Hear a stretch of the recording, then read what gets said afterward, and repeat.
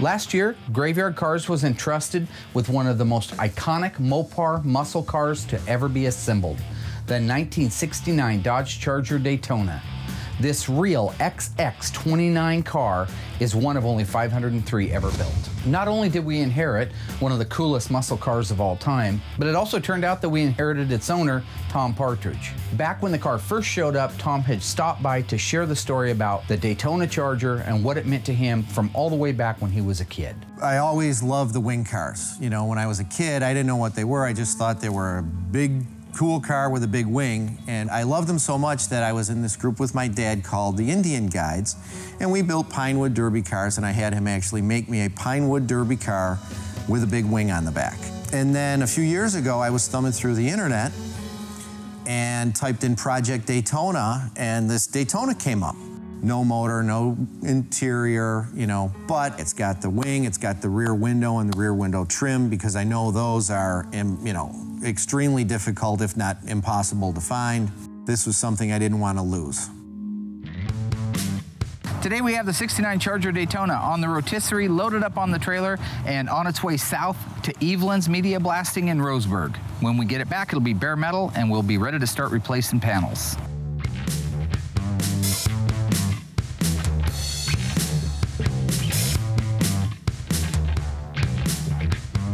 My name is Curtis Eveland. I work for Eveland Sandblasting and Painting. We've been in business here in Roseburg, Oregon for 20 years. We do media blasting, sandblasting, painting services, just about anything that requires metal work, but we specialize in auto body restoration.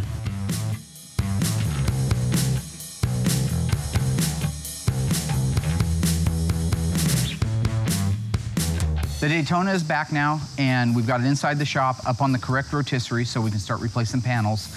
I'm rounding up the guys so we can get together, figure out exactly what parts need to be replaced, write down the part numbers so I can go in and order them. Okay, so the firewall looked to me like it was fine. Now that the Daytona is stripped, we can really see what all's wrong with it.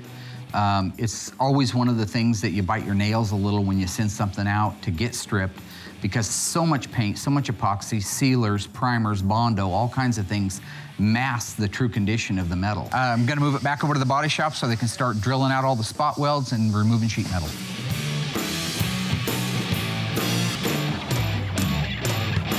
Thank God. Yeah. Okay, what's on the agenda? Happy? Mark was sitting on the bin pack. He had a really worried look on his face, and it kind of made me worried too. So I didn't understand what was going on from the get-go.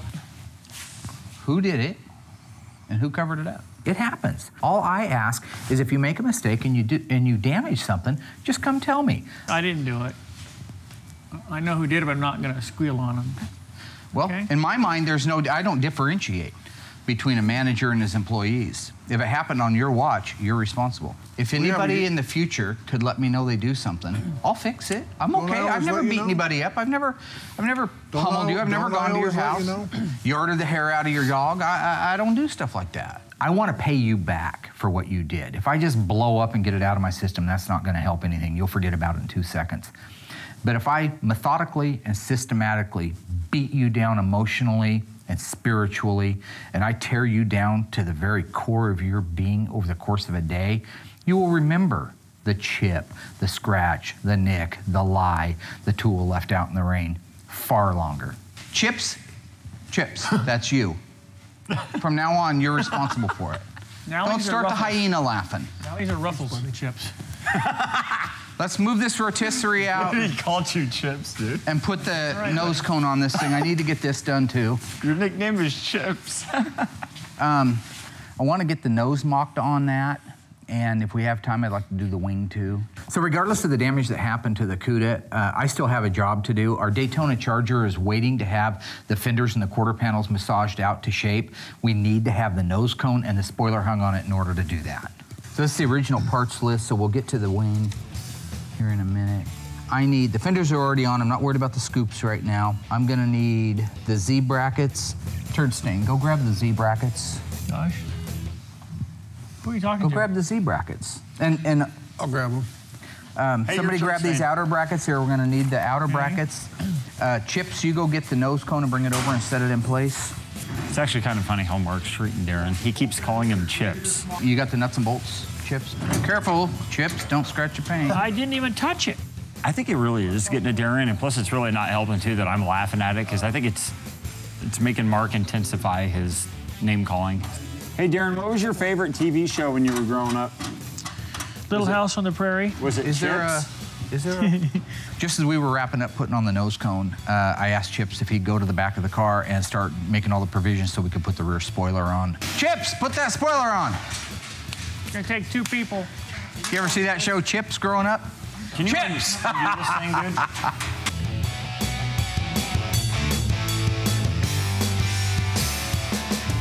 Let's get this done so we can go home.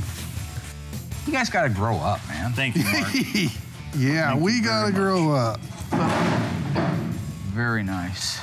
It's starting to actually look like a Daytona again. It wasn't but a few weeks ago this car was just a shambles. There was nothing left but a couple of frame rails and floor section and roof, and now it's all actually starting to take real good shape, and can't wait to send some pictures off to the owner. I think he's going to be pretty excited.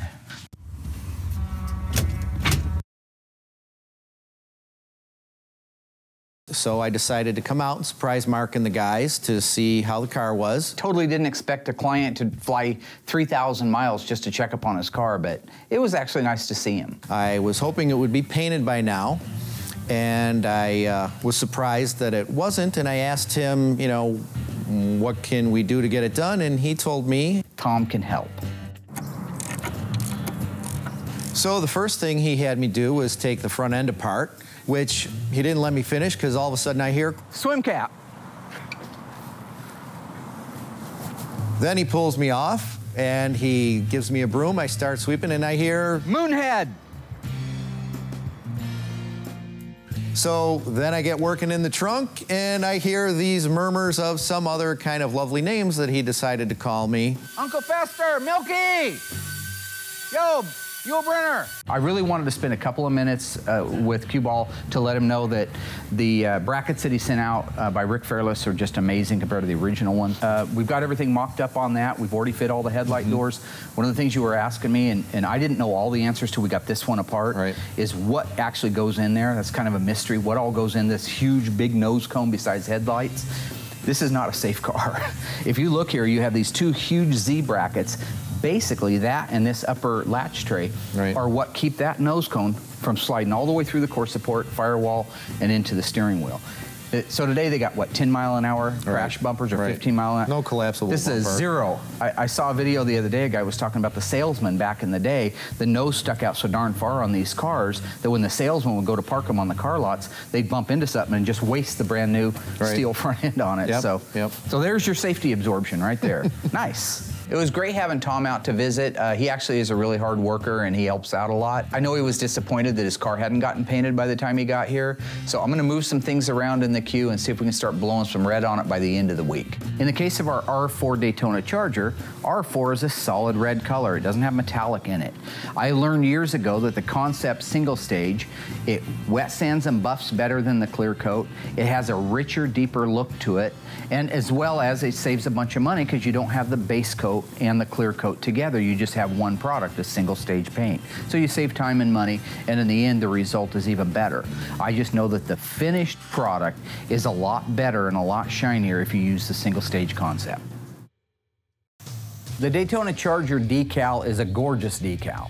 Other than the 71 CUDA billboard, I would have to say the Daytona is the most difficult one to apply. The Daytona graphics kit has a few unique things to it that if you're not paying attention, you might not even notice. The A at the end is actually leaning to the right-hand side, which is, I think, a real cool characteristic, and a lot of the aftermarket ones don't have that in it. This one actually does, and that's factory. Just little key things that you need to make note of if you're working on one of these cars. All we have left on this week's agenda is to get the front and the rear suspension under our Daytona Charger. The clock's ticking, Tom's gonna be here soon, and all I'm hoping for is things go right. You got the lug nuts. Why don't you go pick up Tom at the airport? They're gonna be in any minute. Just go grab him real quick, bring him straight back here. Wow. There they are. Look at that. Tom showed up today with the family from New York in the Graveyard Carz van. I'm looking forward to visiting, hanging out, having a couple of dinners with them. Nice to Hi, how are you? How are you? Revealing a car to a customer who's been waiting years to get it back or to be able to see some major progress on it is as fun for me as it is for them the first time they see it. 469 Charger Daytona. That's cool. Crazy. It looks so good. Can I touch it? Sure. The paint job on this. It's like candy. It looks wet. Wow. Last time that we saw the car, it didn't even roll.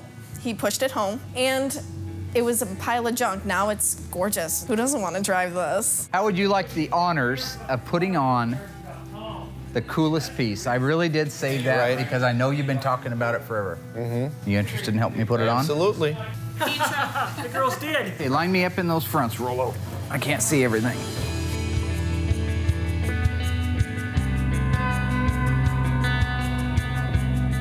Oh, look at that. Look at that. Beautiful. Okay. Oh, I think the wing just makes the car. The white wing and the white Daytona stripe really add to the car. Just makes the car totally. It's beautiful. So, when am I going to get to do my first burnout so people can call the police in my town and say there was a red car with a big white wing on the back doing a burnout? You want to know when your car is going to be done? When's it going to be done? 1 month. I think it's going to be awesome when it's done. Hopefully it will be a month. If not, I'm going to give him one of those Novocaines that he wants to give to everybody else. Novocaine!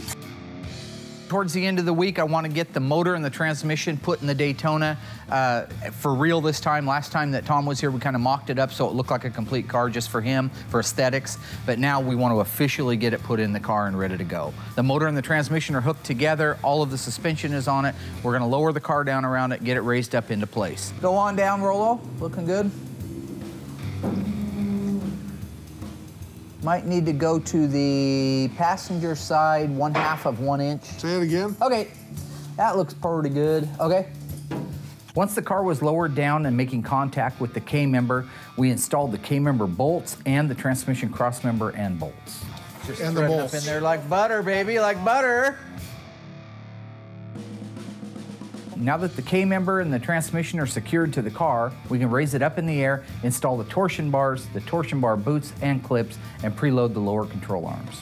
Seeing the motor and the transmission come together in the car for the first time in 30 years and opening the hood and looking at it and seeing how beautiful everything is and how correct everything is very rewarding, but we are not out of the woods. There are still a ton of things that need to be hooked up, fastened together, interior needs to be put in, back glass. There's a slew of things. Now is not the time to rest. Now is the time to run.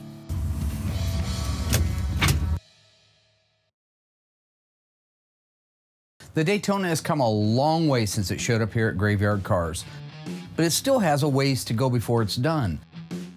We've got to get the headliner, dash, interior, and the exhaust on before we can move to the next step. Absolutely no letdowns this week. The pressure is on. You see Chrome Dome's back from New York. The Daytona needs. Are you paying attention? One of the things that we're going to do first is have the upholstery guy out to install the headliner. That needs to go in before any other interior can go in the car. So the very first thing that's happening is Larry's going to come out from Larry's Interiors and install the very unique Fastback XX29 headliner. You know what that is, right? Yep. I want you guys to get all the rest of the pieces prepared, finished, treated, for us to be able to install the dash. The headliners in these cars are crazy because remember, they've just extended that whole back, I don't know, 8 inches, 10 inches. It's now a long drawn out roof. So that means the headliner on the inside has to match it that far back. And that's a long, strange shape. It's got all kinds of hills and valleys in there. But when it all comes together and the headliner and the package tray and everything's in place, it's cool. It's really interesting when you start looking at how a car was assembled. Our mind tells us it was done a certain way, but the assembly line did it a different way. That's why we have the books from Dave Weiss. That's why we have all the reference material.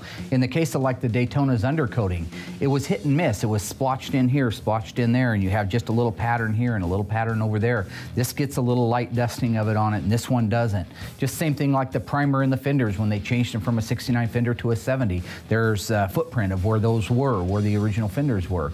You have to duplicate that if you're going to be actually truly building a car back to assembly line. That's what we do. We look at reference pictures, we take our time, we try to emulate exactly the way it was done on the assembly line. The headliner has been installed in the Daytona, and now we're ready to install the beautifully restored dash by Instrument Specialties.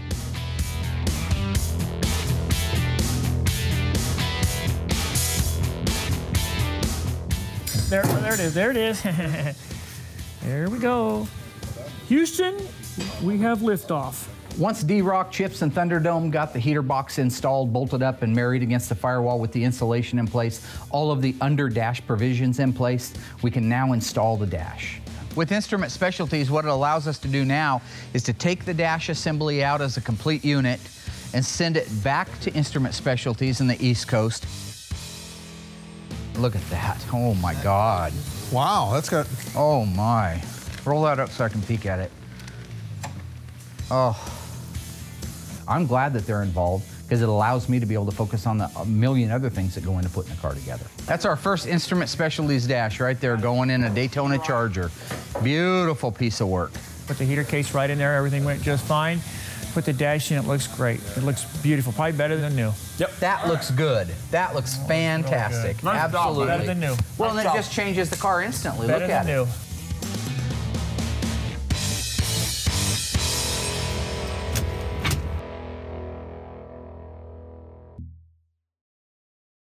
The dash assembly is installed in the Daytona, looks awesome, works perfect. Chrome Dome got all of the brake system working, got the system flushed out, that's up to par. Now we can move the Daytona back over to the bin pack and install our brand new accurate exhaust system. Okay, Josh, grab the radiator.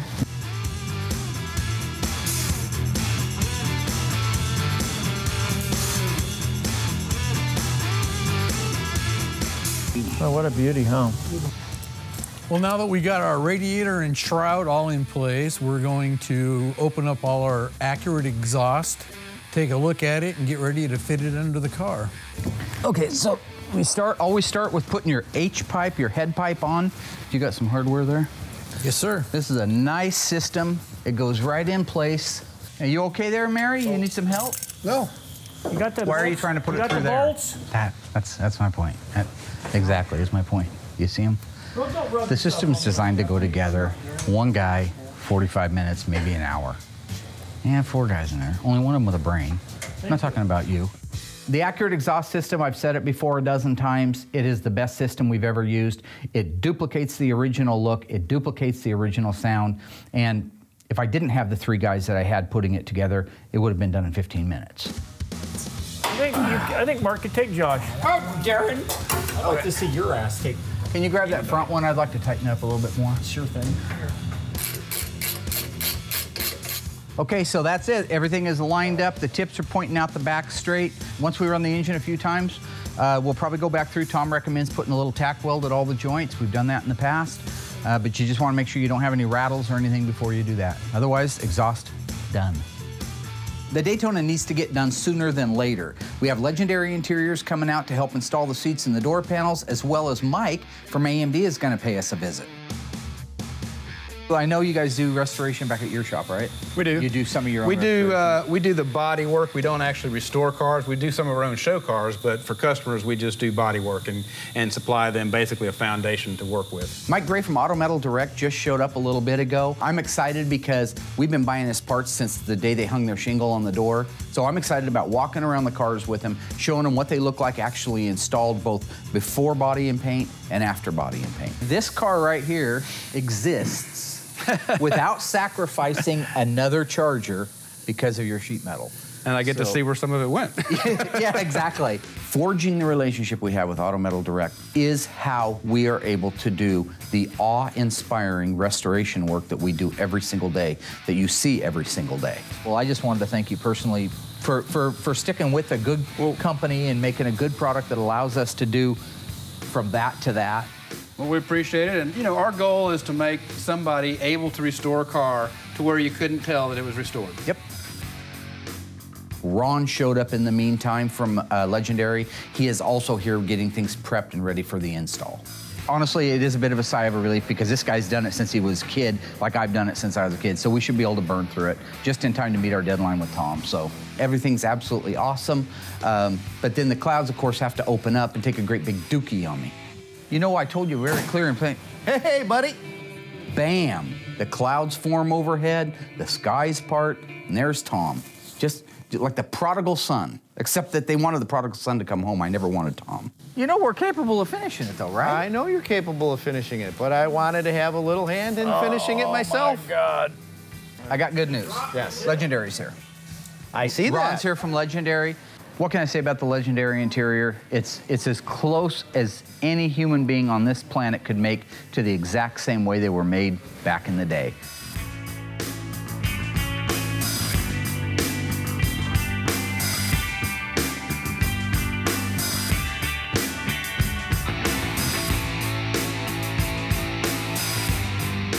So all we got left is get the thing plumbed out, get it fired up, get the brakes bled the rest of the way so it's safe for the highway. We can go out on a road test. Let's rock it. Let's get a night's sleep and rock out of here. We're down to just the last few tune-up steps before this car gets to take its first flight in nearly 30 years.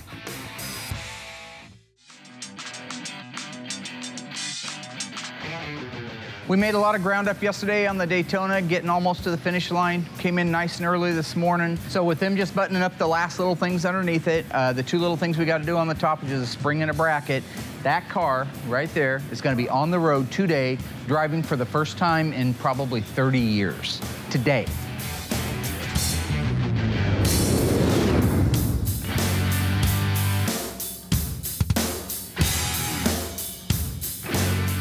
I am not opposed to giving credit where credit is due, and every guy on this team today deserves credit.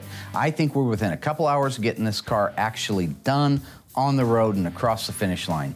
What more could a boss ask for? So we're going out for our first road test in 30 years. I know. Awesome, awesome. Dreamed about this since he was an itter kid. First, I haven't even sat in the car yet. Who's the dream maker, though? Tell him that. You're the dream maker. Who made your dreams come true? You did.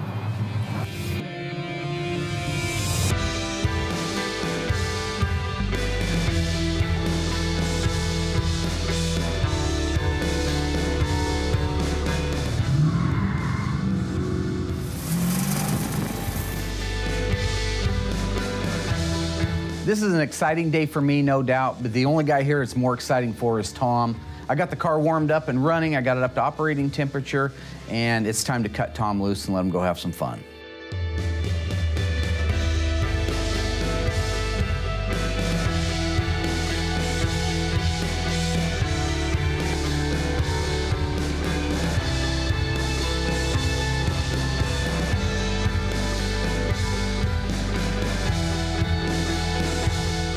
I'm not a huge fan of doing the big burnouts. I mean, I got all that out of my system as a kid, and I'm a little bit cautious when it comes to a new motor, but it's Tom's car. Tom wanted to do it, and what better way to break one in than to throw a couple 100 feet of cloud in the air.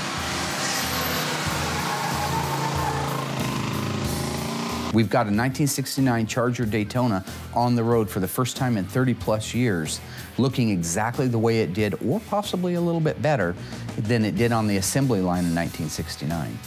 That's a win across the board. Thank you. You're welcome. Very, very much. It's been fun. It was hard to believe that, okay, this is my car. I look at the finished product and say, we just brought a dead car that some people may have written off already or would have written off in the future. We brought it back to life. So that car is now on the road, putting smiles on people's faces and reminding a lot of people who grew up during that era of some great memories. Nothing makes me happier to send somebody away than Tom. See ya. See ya. All right. Tommy's gone and there's gonna be a party. Hey, no, hey, no. Tommy's gone. Hey, everybody, Tom's gone.